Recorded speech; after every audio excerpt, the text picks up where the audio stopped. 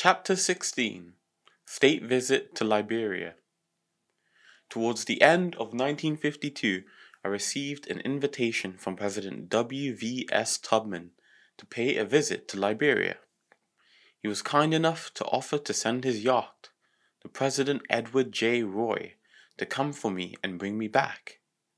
As it was not possible to make any further headway with constitutional reform until April, when the views of various organizations were due, the more I thought about a change of scene and a breath of sea air, the more attractive the idea became. My ministers and party executive members were unanimous in their advice to accept the invitation, so I decided that I would discuss the matter with the governor. "You certainly look as if you could do with a rest, Prime Minister," His Excellency said as he looked thoughtfully into my face. "But I wonder if you will get much out of that state visit." The same thought had occurred to me, but at least I would get 3 days sea trip to Liberia and 3 days back in which to relax on the yacht. Also, if I did not take the opportunity then, it would probably be years before I would be able to get away again, if things moved in the country as I hoped they would. So I decided to accept the invitation. On a morning in mid-January 1953, therefore, I set out for Takoradi, where the President's yacht was waiting. I have no idea how many people accompanied me, but there was certainly a boatload of them, and a surprising number flew at their own expense to welcome me in Liberia and join in on the occasion. On the outskirts of Takoradi, the car was brought to a standstill by crowds of people dancing and singing, mothers with small babies tied to their backs, swaying their hips to the rhythm of the drumming, young children with a look of deep concentration on their small faces as they imitated the action of their elders, men and women of all ages, arrayed in their most colourful cloths, were clashing cymbals, beating drums, and laughing and singing. When we eventually arrived at the docks, there was more ceremony to be observed, speeches of goodwill and wishes for a safe journey, the pouring of libations and handshaking. The Dutch captain welcomed me as I stepped aboard and introduced me to his all-Dutch crew. I was shown into the President's suite, which I shared with Kojo Botsio. "Have you ever seen such a luxury on the high seas?" I asked Kojo. When left to ourselves, we examined our surroundings. I threw myself onto one of the beds with a sigh of pleasure and delight. It was a mistake, I thought, to provide me with such a comfortable bed. The way I felt, I would never want to leave it until I arrived in Monrovia. I must have been the only one feeling in need of such relaxation, however, for as soon as the rest of my entourage had acquainted themselves with the geography of the yacht, one by one they opened my door to see what had happened to me. They were most concerned to see me lying on my bed, apparently comatose, and asked if I was feeling ill. They could not believe that I was just weary, for nobody seems to think that I get tired. I am an automaton that is wound up in the morning and needs neither food nor sleep. When the spring runs down, I simply wind it up again. And so I gave the spring a wind and went out to join everybody else.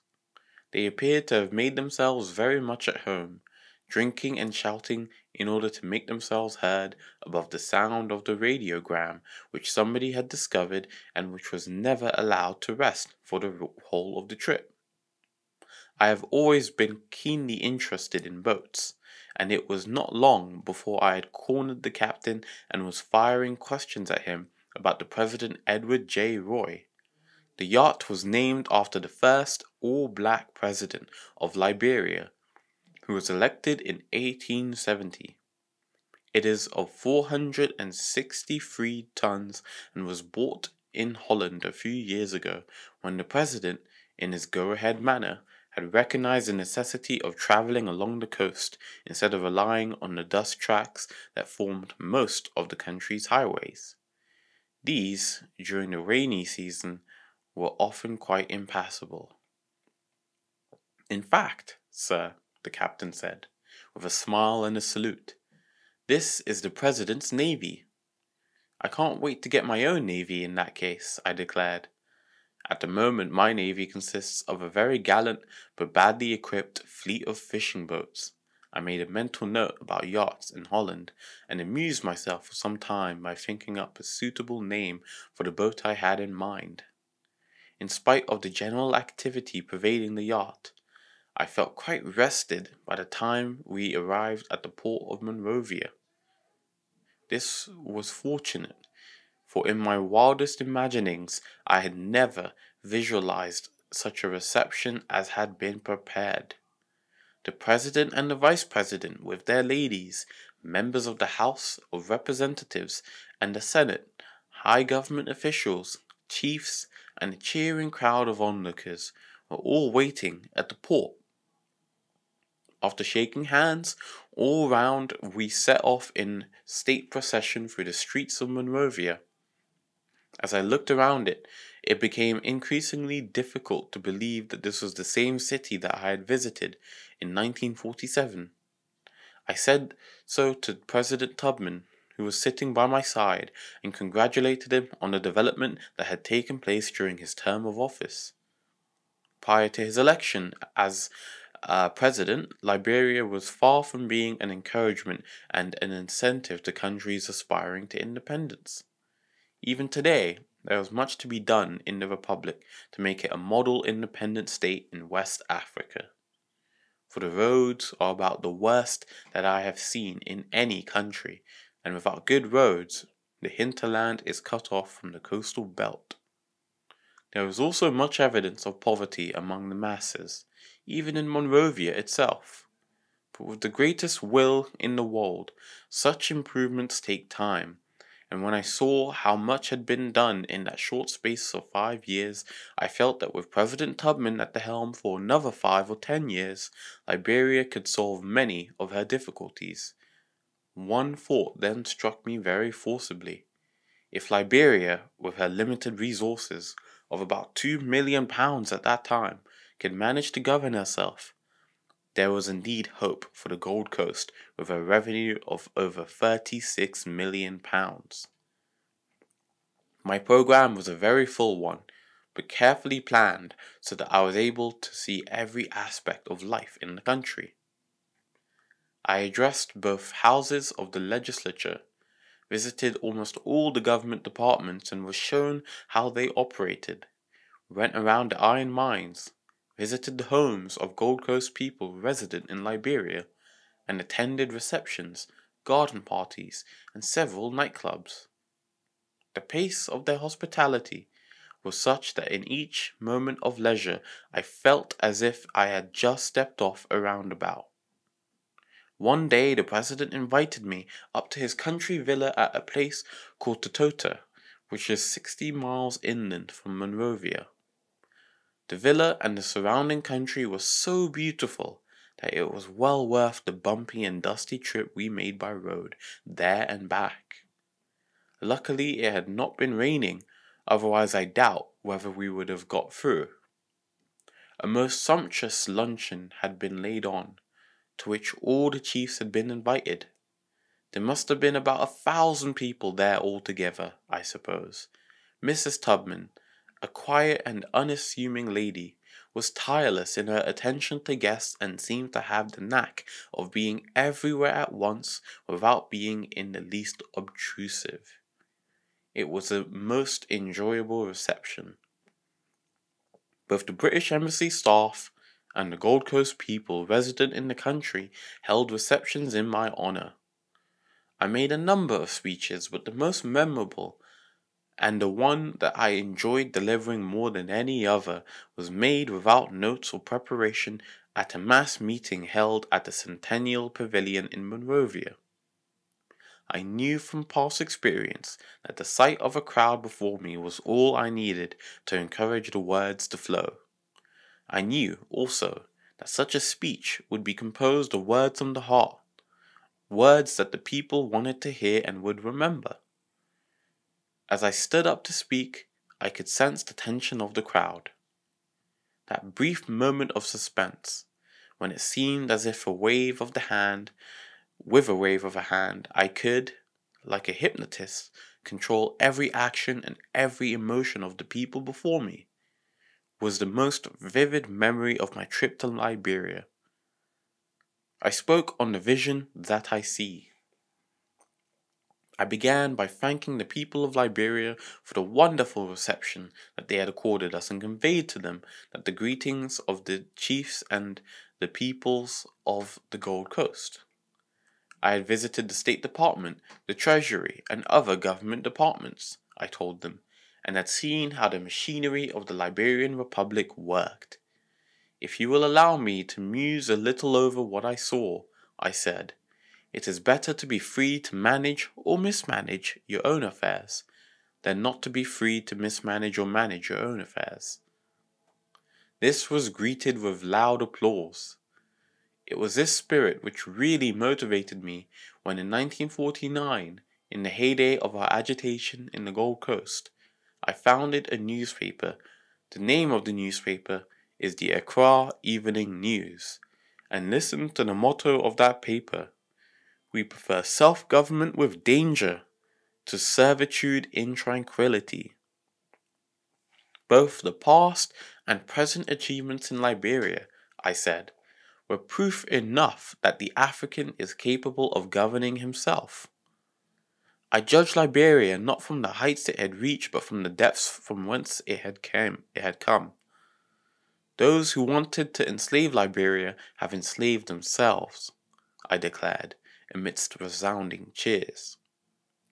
I pointed out that it was Providence that had preserved the Negroes during their years of trial and exile in the United States of America and the West Indies, that it was the same Providence which took care of Moses and the Israelites in Egypt centuries before.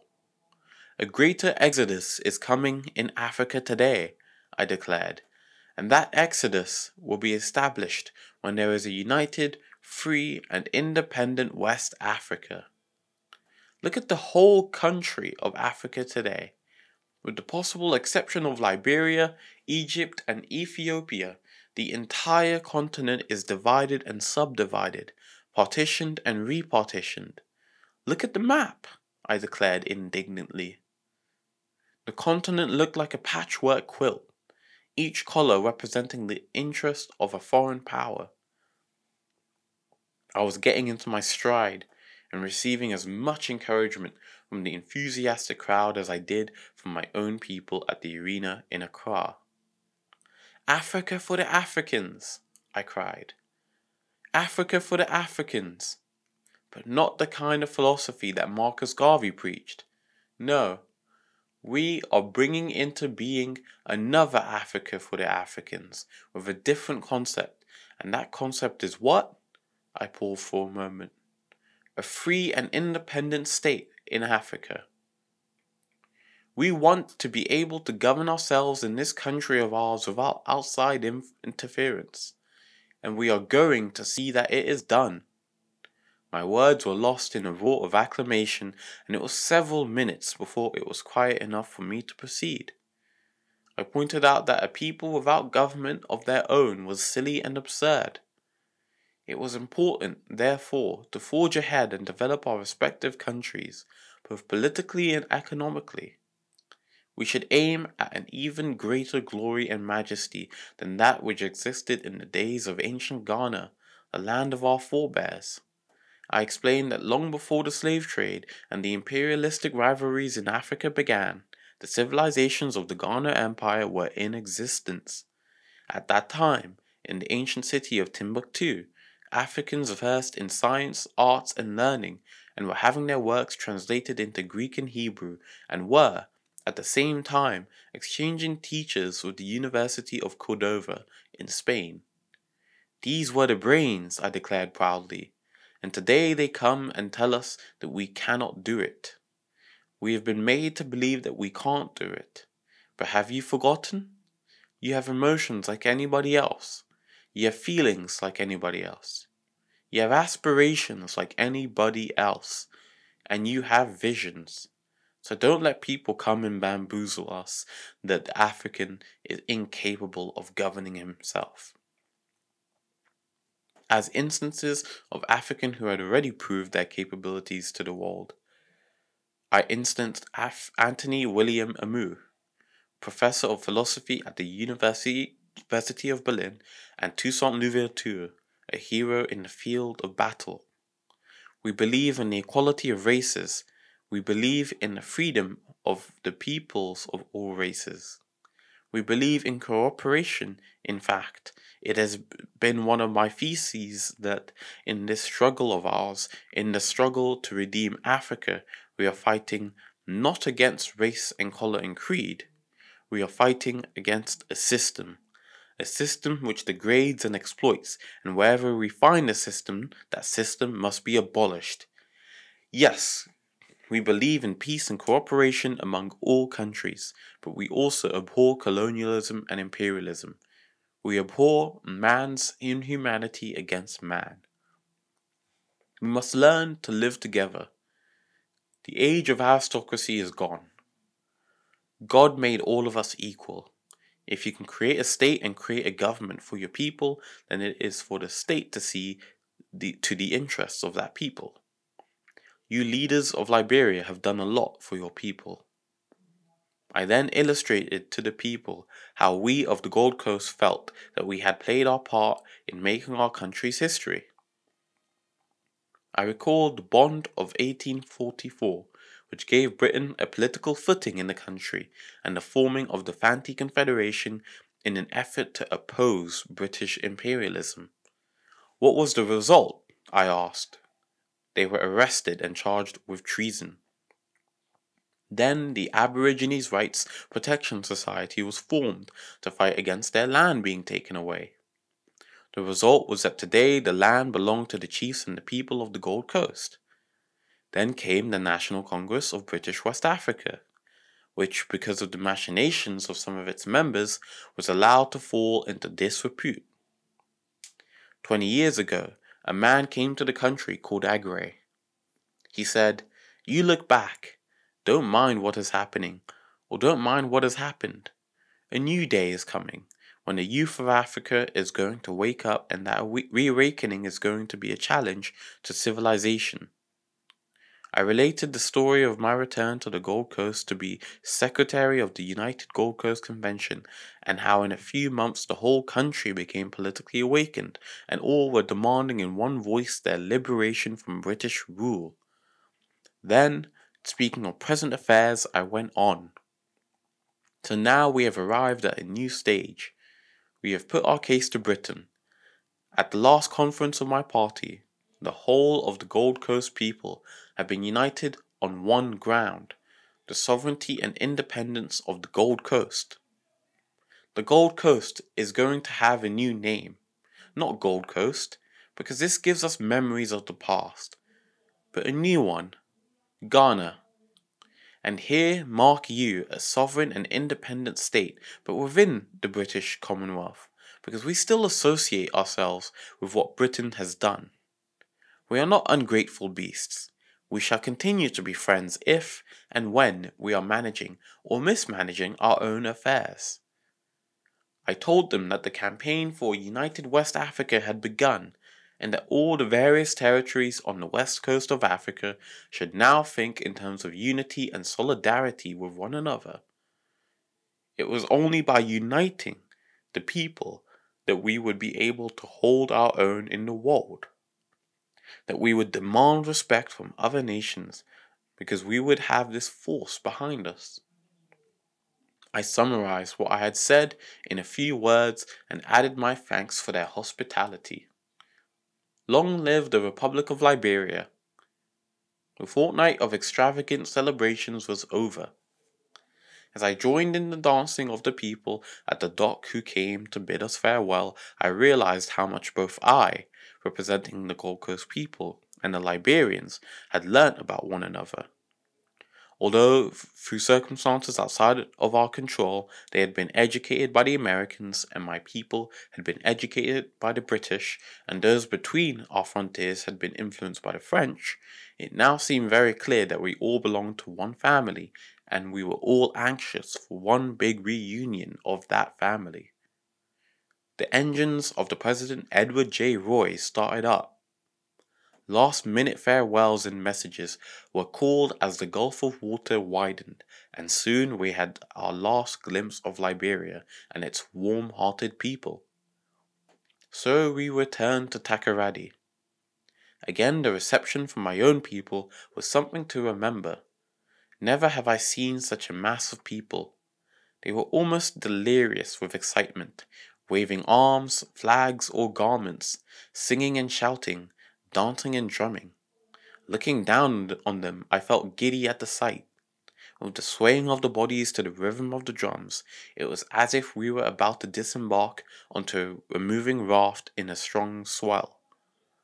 And their welcome was in evidence all along the 165 miles to Accra, where flags and signs of welcome were hoisted across the road, and villagers came out in their gayest of cloths to shout freedom, welcome, and Akwaba.